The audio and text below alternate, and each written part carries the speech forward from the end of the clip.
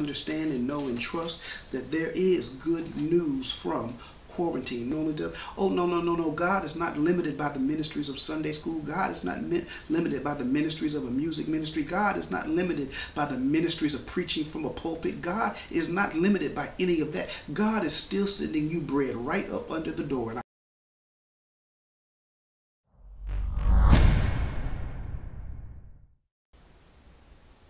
greetings and God bless you.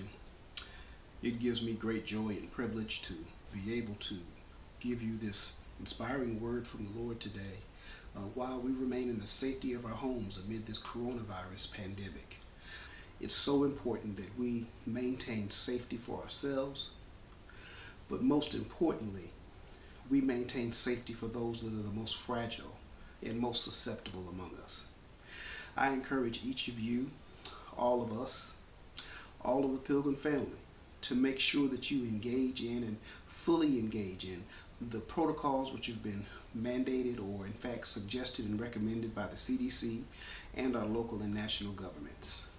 This season will pass, and today's message, I want to let you know just that this season, it will pass. But in this time we have to use our wisdom and we have to use our faith, and we cannot separate our faith from our wisdom. It is my prayer again that this pandemic and the current situation that we are under would swiftly pass through and we'd soon be back to normal. I'd love to be able to be with you in worship, blessed to be able to come with you through this digital method. Here I am, I'm at home. You may notice a little unshaven, but again, that's the joy of just being home. So again, it's my prayer that this message is encouraging and inspiring to you. And so what I want to do today is look at a passage of scripture in the book of 2 Kings, chapter 7. I want you in your free time to read the entire chapter. I think it'll give you a better understanding of what the Lord is doing, but I'm only going to read a few verses from the 7th chapter so that we can understand what the Lord is saying. I'm reading from the English Standard Version. It says, "But Elisha said, 'Hear the word of the Lord. Thus says the Lord, tomorrow about this time, a seah of fine flour shall be sold for a shekel, and 2 seahs of barley for a shekel at the gate of Samaria.'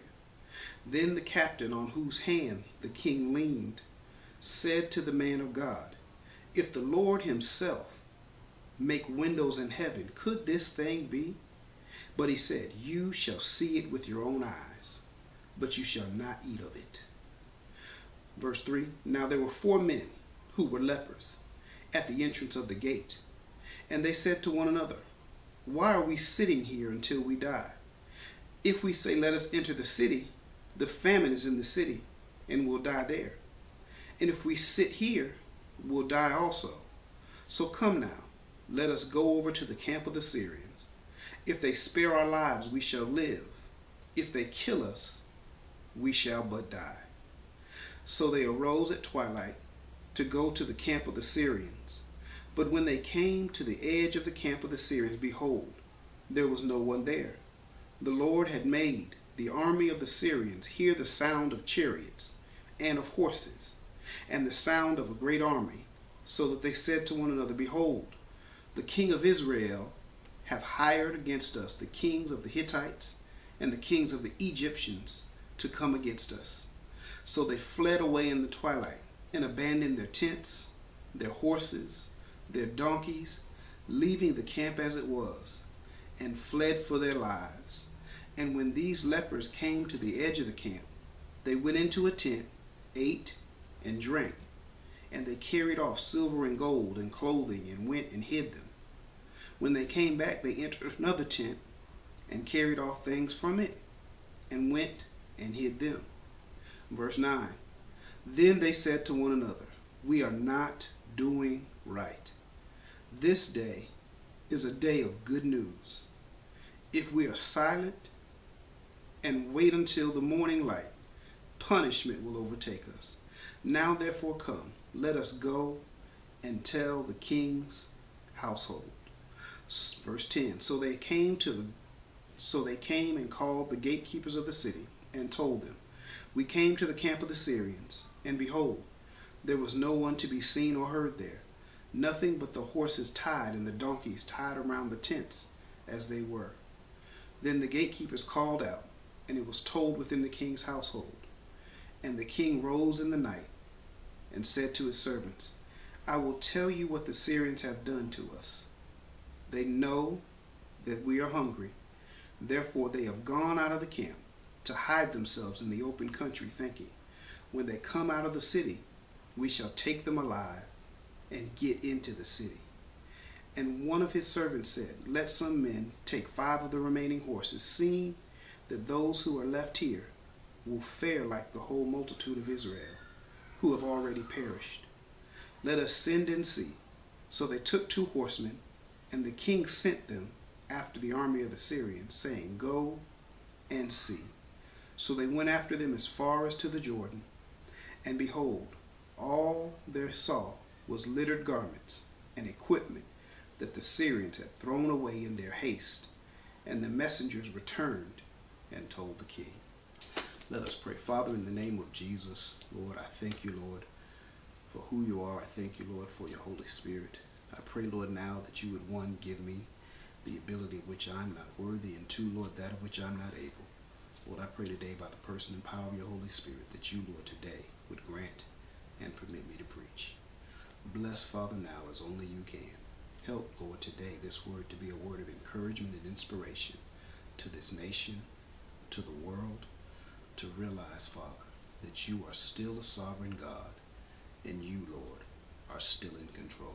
In Jesus' name, amen. Today, as we look at this passage of scripture in 2 Kings, I want you to have this title, this subject, this thought in your mind, a good report from the quarantined. If we look at this text, what we see is we see 4 lepers. The 4 lepers were outside of the city. These 4 lepers who were outside the city, they were quarantined, much like many of us are now. And these 4 lepers who were quarantined, they were properly positioned to come back and give the king a good report. What I want someone to know today before I even get started into the message is the quarantine that you're currently under, the lockdown, the isolation, the order to stay at home, the things that have been shut down. What I want you to know that even today, that right now, God will give you a good report from quarantine. The times that we are now living in is a prime opportunity for the church to demonstrate the glory of God. It is in the darkest times that the brightest lights shine. And at this time, when it's such a dark time in America, such a dark time in the world, this is a time for the church, which is not the building, but this is a time for the church, the body, the individual people. This is a time for us to shine. It's a time for us to shine and continue to lift up the name of Jesus, continue to make sure that the world knows that Jesus came to save a world that was sin sick. We need to make sure again that in this time, the church continues to shine in this dark time. And what I want someone to know here as we look at, again, a good report from the quarantine is this, that there's a quality word for you in the midst of your quarantine. Wherever you are, you may not have chosen to be in that situation, but there's a quality word for you. There's a redeeming word for you now that you've been pushed into reclusiveness, is that in the darkest of nights, all right, in the darkest of nights, that's when the brightest stars shine. So what I want us to understand and know here today is this, that at the darkest times are right now, this is a time for the church to shine. It's a time for the church to shine and show the glory of God. It's a time for the church to shine and continue to be the loving individuals that Christ is calling for us to be, to show and reflect his love. I want you to know there's a quality word for you in your quarantine. I want you to know there's a redeeming word for you now that we've been pushed into reclusiveness. I want you to know that things and businesses may be shut down, but God is never shut out. Again, there is a good report that I want you to know from this quarantine. Now, Reader's Digest 1995, author by the name of Darlene Gianni writes this. She says that there was a patient who had an extremely infectious and extremely life-threatening condition, and the physician came to the patient, and when the physician came to the patient, the physician said this. The physician said, I'm going to have to put you in quarantine and lockdown, and you're going to have to survive off of a diet of nothing more than pancakes and pizza. The patient who had this life-threatening sick condition, the patient was then curious and asking the doctor, well, pancakes and pizza, are they going to cure my condition?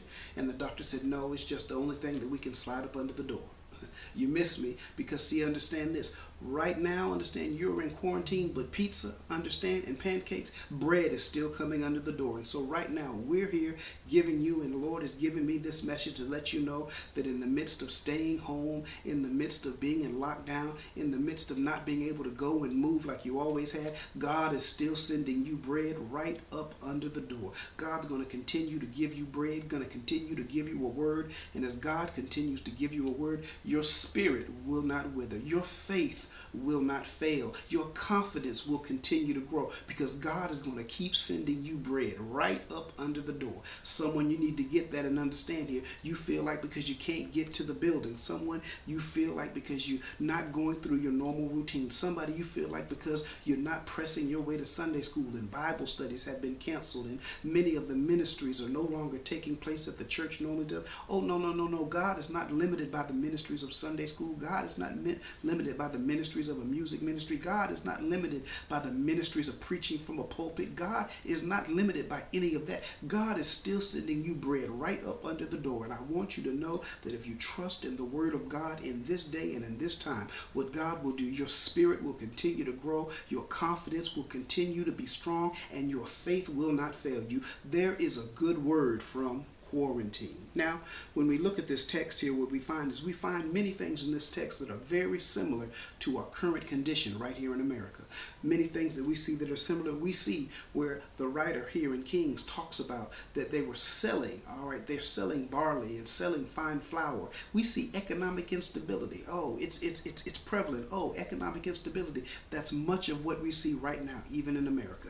But we not only see economic instability, we also see disease. We see sick people that are quarantined. Ooh, it sounds like America right now. We see sick people who are quarantined. We see economic instability. But then notice when you look through 2 Kings, they never mention the name of the king. They never mention the name of the king, but the king is a king by the name of Joram. And this king by the name of Jehoram, they never mention his name because he was a wicked king. He was the son of Ahab and Jezebel. And this being the son of Ahab and Jezebel, he was a wicked king, and he's so wicked that the writer in Kings wouldn't even mention his name. It sounds like, again, like America. We have a wicked king, we have economic instability, and also we have disease which is causing quarantine. But then also what we see in the text is this: they're besieged by an enemy, they're surrounded by an enemy, and they can't go out and no one can come in. I want to tell you today that this text right here in 2 Kings chapter 7, it shows me so much of what is taking place in America, and I believe that what God has done in ages past is still relevant for us to draw wisdom and strength and encouragement from right now in 2020 in the midst of this coronavirus pandemic. So I want you to know again, there is a good report from quarantine. Now, in this time, we've had our pleasures removed, but as our pleasures have been removed, we cannot forget our priority. Our priority should ultimately be God. Sometimes what God does is God allows pestilence. Sometimes God allows situations that are desperate and seem dark, because what God wants us to do is God wants to focus on our priority and let go of all our pleasures. So there's a good word from quarantine. The other thing that we see in this text is we see the lepers that are outside the gate. They're outside the gate. And I want someone to know this: social distancing is not something new. Social distancing is something that's not new. It's taken place in biblical days, and social distancing that we're practicing now is nothing new. These lepers were social distancing themselves. They were outside of the gate because that was what the law required of the lepers. But here it is. They're outside the gate. The Syrian army is besieging the city, and the lepers are outside the gate. They're not being fed.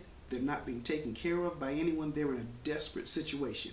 The people inside the city are starving with famine, but they have a little bit.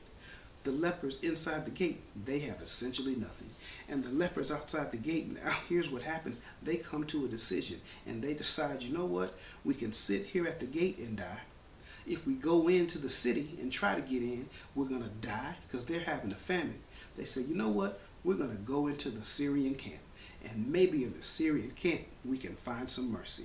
Now, I want you to understand this as we deal again with the whole subject and issue of there being a good report from quarantine, that it's important that we understand that we have to have patience. We have to have patience because, see, when we have patience to persevere through what the Lord permits, that's how we grow in our faith. That's how you're going to get through this situation right now. You have to have patience to persevere through what the Lord permits. I know it seems like this is something that is just ridiculously crazy. It seems like this is something out of the movies. It seems like this is something that would never happen. But understand this, the Lord is ultimately in control, and the Lord has permitted it. If the Lord has permitted and allowed for it to happen, we have to have the patience to persevere. And if we have the patience to persevere, I know that there is glory. I know there's a blessing. I know there's favor. I know there's something great that God has for the church and the body of Christ and each one of us on the other side. Now, a few details from this text. We see the lepers, and the lepers decide to go into the camp. But then also we read in the text where the officer, the right-hand man to the king, he says, even if the Lord did open up the floodgates of heaven, even if the Lord did bless, I don't believe that what the prophet is saying is going to happen. And I want to tell you now that we have to make sure that we trust and believe in God's word, even if it's unbelievable, even if it blows our mind, even if it's something that we can't conceive. We got to trust in the word of the Lord. Now, these 4 quarantined individuals, understand, they actually take a risk, and they take this risk of going into the Syrian army. And the risk that they take, it was a risk of a few. It was a risk of a few that ended up being a blessing to the many. And I want you to know just this today, while we're dealing with this pandemic, sometimes there has to be a risk of a few. I'm not saying that you need to go out and endanger yourself, but what I am saying is this, is when God speaks, sometimes there's a risk of a few that will end up being a blessing to the many. Because what we have in the text, there's good news from the quarantine, because they went and they were the ones to realize that the Israelites with Sumerian were staying in their city, but the Syrians were already gone. So again, there's good news from quarantine, and I want you to know we got to patiently wait on the Lord. Now, when we look at this text, you got to see this. When you look at this text, you got to get this point here. The miracle in the text did not come from the presence of God. The miracle came from the sound of God. When we look at the text, what we see is these 4 lepers, they go into the Syrian camp, and they're going into the Syrian camp expecting to encounter the Syrians. But when they get to the camp, they find that the Syrians are nowhere there. And the writer tells us that the Syrians fled because they heard the sound. They heard the sound of what seemed like a mighty army coming against them. They heard the sound of what seemed like the Egyptians and others coming against them. And I want you to know it was the sound that put the enemy at flight. I want you to know this right now, that you have to also know this. The sound will set your enemies at flight.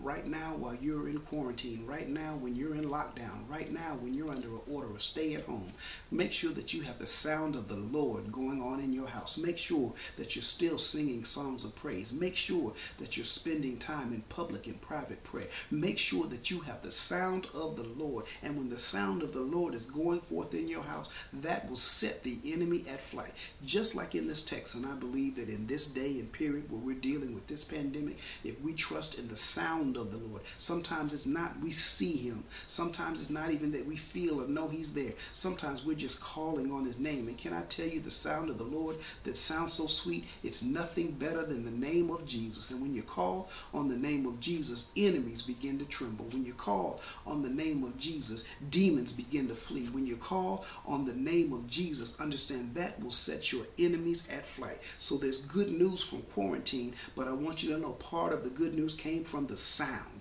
It came from the sound that took place. It's clearly in verses 5 and 7. But then also the sound of the Lord during this season, it'll put disease at flight. The sound of the Lord at this season will put your enemies at flight. The sound of the Lord at this season, and we need to make sure that we have purposeful praise. And our purposeful praise is the sound of the Lord going forth. Now, when the quarantine, understand this, when the quarantine went into the Syrian camp, understand they also realized in verse 9 that they could not keep it to themselves. And I want you to know today that as God is blessing some of us, as God will bless some of us, as we exercise patience and trust in God as we're going through this process, what I want you to know and understand that you cannot keep it to yourself. These lepers who were quarantined, they got to the point where they realized the blessing, the favor, the anointing of the Lord was on them, and they were walking in blessings that they didn't deserve. And understand this, they were at the gate, and the people at the gate weren't even taking care of them,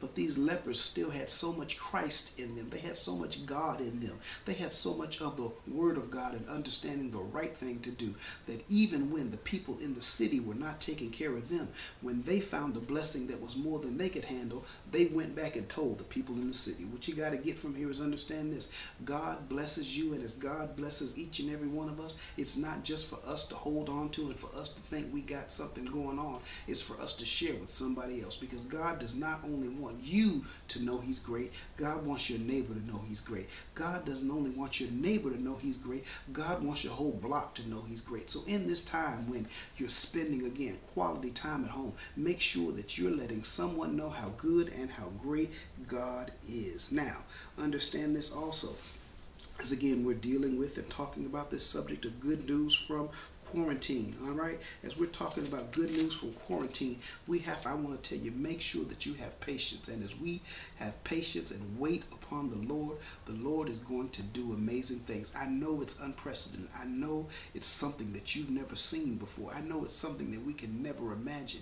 But as we understand, there is good news from quarantine. But the good news from quarantine, part of that comes through us exercising patience. And the good news that came from this text is the children of Israel and the people from the city were able to go out, and they were able to have plenty. They were able to have enough for them and their neighbor. They were able to have plenty of resources, plenty of food. And I want to tell you today that God has good news from quarantine, and God wants to do the same thing for you today. There's good news from quarantine. Even looking at it from the gospel is always found in every portion and part of the Bible. And when we look at it here, even we can see here in this passage of scripture, we can see that they were surrounded by enemies. We can see they were locked in, they were confined. We can see they were limited in their movement and their ability. But then all of a sudden, the Lord moved, and when the Lord moved, He gave them freedom. Can I tell you, as it relates to the gospel, we were locked in and trapped by sin? Can I tell you that as it relates to the gospel, the devil tried to limit and control our movement? But can I tell you what?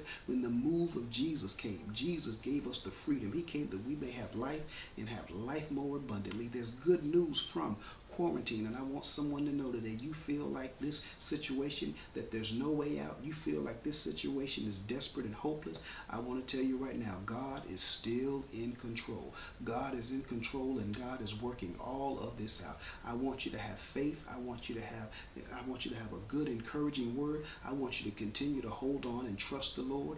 I want you today, in this season and in this time, to know there's a good news. In fact, there's a good report from quarantine. Don't be scared. Don't be afraid. Don't have apprehension, as God has you in a state of quarantine. God has you in a state of quarantine so you can find Him.